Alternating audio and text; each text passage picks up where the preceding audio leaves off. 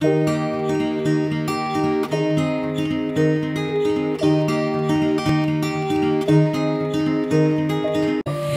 day we dance and life's been smiling.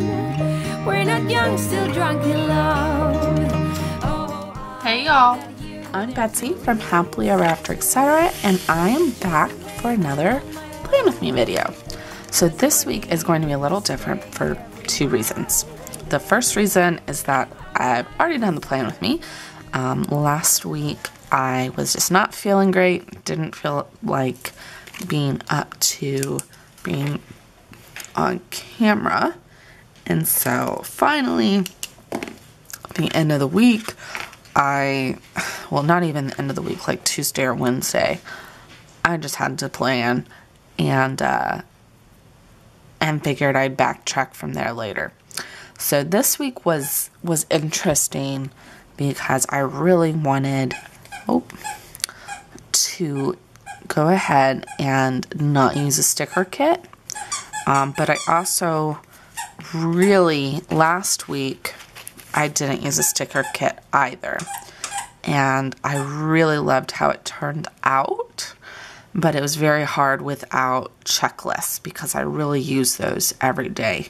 I had a couple checklists that I was able to pull in that were kind of spare, and I know Mambi has checklists in their books, but I don't know, I don't always like them, and I really like full checklists, like the ombre heart checklist.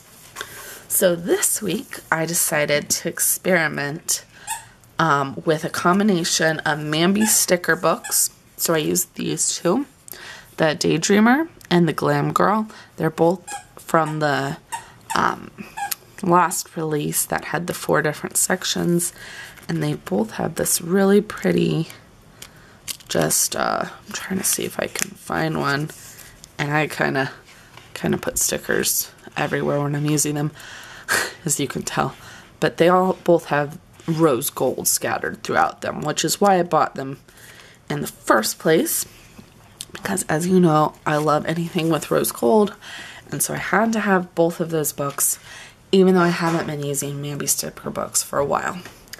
So the other thing that I really wanted to use was my Post-it notes.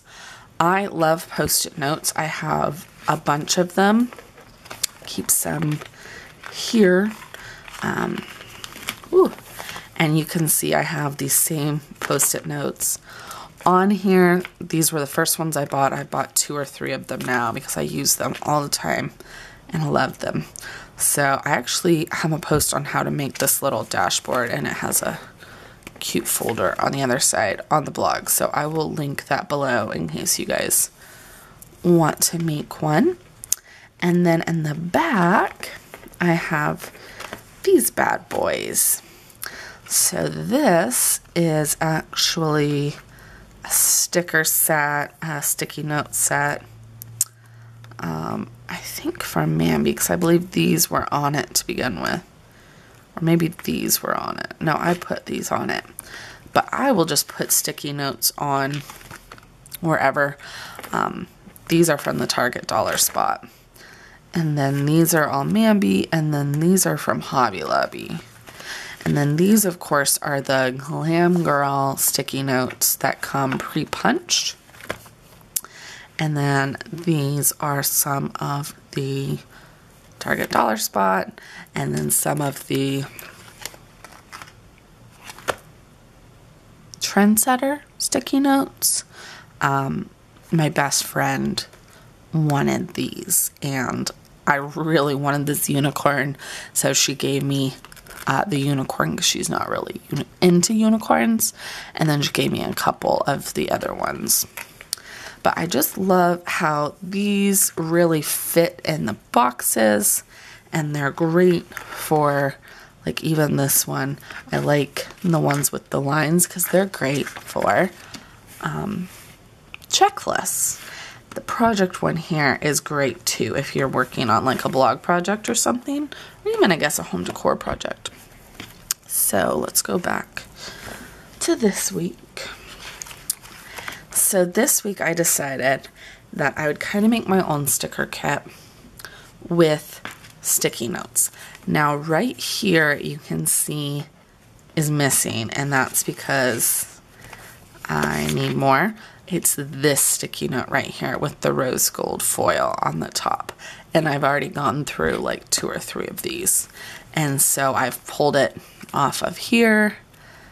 Sorry, these keep coming off, to put in my notebook because I use them all the time. But basically what I did was I went ahead and I used the gray and white sticky notes for a checklist every other day. Well, every day, different times, just like I would in a sticker kit like this with the ombre heart checklist. Now, since they don't have a checklist, I tried a couple different things. I tried using one of the Mambi checklists. Let's see if I can even find one. Because they have them in here that are the long skinny ones. And of course, I'm not going to be able to find them. They have like a whole page of them. There's some. Like these. They're not quite the right colors for this week though. So my second go-to option was my little heart checklist that I have from Notes and Clips, maybe? I'm pulling them out right now so I can show them to you guys. And of course, since I'm on camera, it will take a minute. Okay, here they are. So I've had these forever. I love them. They are interesting because, as you can see, they are open hearts. And so what that means is the checklist part is actually like a cutout. And I've tried using them just like this. They're gorgeous, but for some reason that really bugs me. But the problem with using these in conjunction with the sticky notes, I'll put this on here so you can see. So if you line up the hearts with the lines, they're just a little off center. So you can see like up here, it doesn't quite line up properly. So I tried that first. It was the same problem with the Mambi ones. So I mean, you have 2 options at that point. You can just leave the checklist off and use it as a checklist and just put check marks next to the things when you're done with them. I decided, however, that I wanted to add just a little bit more of rose gold. As always, more rose gold is always better in my world. It already has the little rose gold at the bottom there, which is adorable. So the part that I use the most, as you can tell, is not the outlines of the checklist, which you're actually supposed to use, but the little hearts inside. I love them. I use them all the time for everything, for checkpoints, for bullet points, which is like the same thing, just for little hearts. Like I added one, where did I add it? Down here for the weekend. Oh, you can't even see it. I'm sorry. I thought it was so cute. I just love them. I use them for everything. So, apparently I'm making a big mess. So I went ahead and added them to all my checklists. And then the other thing that I did is I added headers to my checklist. Now, of course, since we're not using a actual kit with checklists, I had to be a little creative about how I did this. So for a couple of them, I went ahead and used washi and actual little reminder important. These are from, I believe, the Glam Girl kit. Let's see if we can find the page they're from.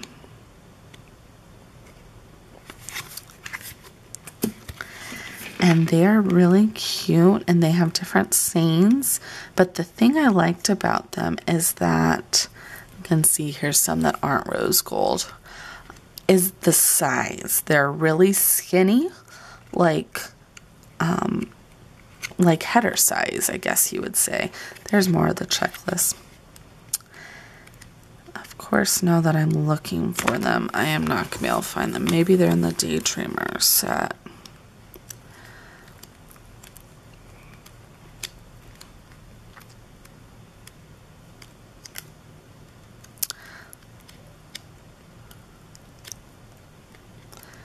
Alright, they're going to be on, like, yeah, the absolute last page. So they are in the Daydreamer book, and you can see I have a couple of them left. And you can see I used a lot of this Daydreamer little page here for this week. And this is this book box down here. I used one of these little check boxes somewhere. So, I mean, they're really cute. I use these here. So, with some layering, I just added washi, and then I added the headers over top of that. The other thing that I did was add these little work labels as headers to some of my boxes. And I absolutely love them. They are from White Deer Stationery, and I will show you, they are just so delicate. It's ridiculous. Like, here's the work ones. Do you see how pretty those are? I do not want to focus. There. I mean, they just are so delicate, and they're clear backed, so they really go well over anything.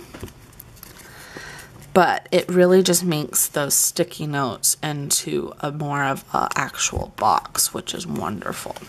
So I added a couple of those, and they do come in different foils. I, of course, have the rose gold foil. So then, after I had my checklist down, and the other thing to think of is you don't always need a full checklist.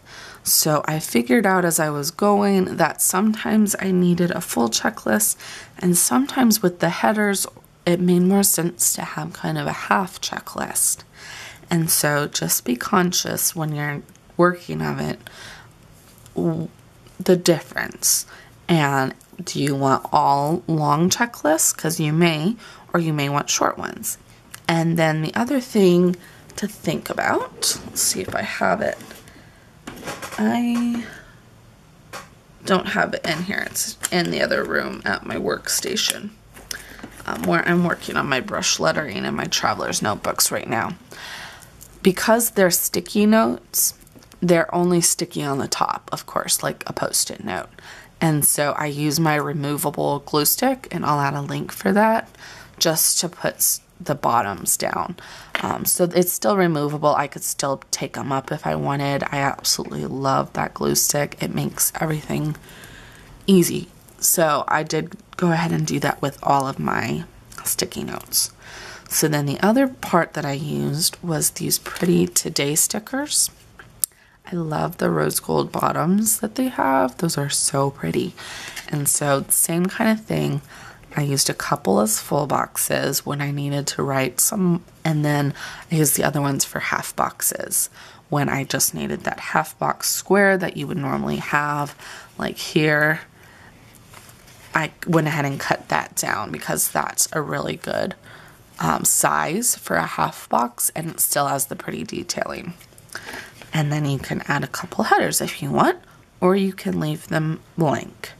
So then after that, it was on to quarter boxes. So of course the rose gold little boxes here were my favorite for quarter boxes, and I really love how they look with the little rose gold icons. These are from, oh, I don't even know. I just ordered some more yesterday, so I should know. I absolutely love them, but they're new. I've only had them for like a week, 2 weeks. I'm putting them on everything. Fancy sticker prints, and see how cute those are. I love how many you get on a sheet. Usually you get like 6 or something. So I love how many you have, and I love how small they are, and I love that they're all my favorite colors, pink and rose gold. So they look really good with those. Really, really loved those. And so then the last kind of quarter boxes I did were these. Now these quarter boxes are the ones with these pink and gray. Now that pink and gray would have looked okay, but it's just not quite the look I was going for.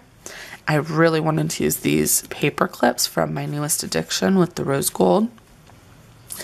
And so I went ahead and I used some of my Tombow markers to just outline them. You can see that little bit of pink on the edge or the little bit of blue on the edge. And that's just because without the like outline of the rose gold sides, it really didn't, you couldn't even tell it was a box. It just blended into the background. And so that just gives it that little pop that makes it a distinct box, which is wonderful. So that's pretty much how I worked with these. I also have from Notes and Clips, same place as the checklist here. I have these boxes, which I used for TVs and for my bill dues. And those are great because they're already quarter box size and they're rose gold and they come in different colors. And so they really work with just about any spread that I do, because I use those colors almost every week. If I can use rose gold and pink every week, I do. I know not everyone's like that. Those are my favorite colors, so that's what I use. So these are perfect. But that is how I did this entire spread with basically 2 Mambi sticker books and Post-its. Now, I know that I have a lot of little icons. Sorry, y'all, camera cut out. A lot of little icons like these from White Deer Stationery, like the ones I just showed you from Fancy Sticker People, like the ones from Notes and Clips, like the ones from White Deer Stationery. I've been collecting those over time, and because I pretty much only buy rose gold icons or rose gold stickers, they all go together, which makes this really easy. If you don't have that kind of stuff, there are icons in the Mambi sticker books that you can use. Like I did use one of these little planners. Like there are these kind of icons. I didn't need to use extra stickers. I just like them and I have them. I really do recommend, if you're going to buy extra icon stickers like that, trying to pick one finish. Like I prefer rose gold, so that's what I buy all my stickers in. If you like silver, go for silver. If you like pink, go for pink. If you like gold, go for gold, because then they're all really cohesive and you can use them on almost any spread. You don't have to be like, oh, I need all my pink foiled stickers this week, or oh, I need all my silver foiled stickers. That would be wonderful, but not all of us can afford stickers for every single week. So that's a really good way to build a collection over time that you can use for every week, and they still look good. I mean, I'm pretty sure I use the same icons every week. The other thing to do is to really watch the Target dollar spot, because they often have like these here different sticker books for really inexpensive. I think this week I used more of those. Like this one here, the reminder and the important and the today headers. Those are all from the Target dollar spot. So, yeah. That's my 2 cents for the week. I hope you liked it. I hope it wasn't too confusing without the actual plan with me. I know it's not as exciting just to go over it and to have a little review as it is to actually watch the stickers go down and the thought process. But it is what it is. I wasn't feeling good, but I still really wanted to show you how I used the Post-it notes because I love how that turned out. I really may do this again because I thought it turned out great. So I hope you enjoyed. Leave a comment below and tell me what you use Post-it notes for. I do use them to pre-plan, which is why I have so many in my planner here, but I really liked using them in my spread this week. So leave a comment, tell me if you've used Post-its in a spread. I'd love to see. And don't forget to hit that subscribe button because you probably want to see all my other spreads. I know I like looking at spreads. Anyways, thanks for hanging out with me. Bye, y'all.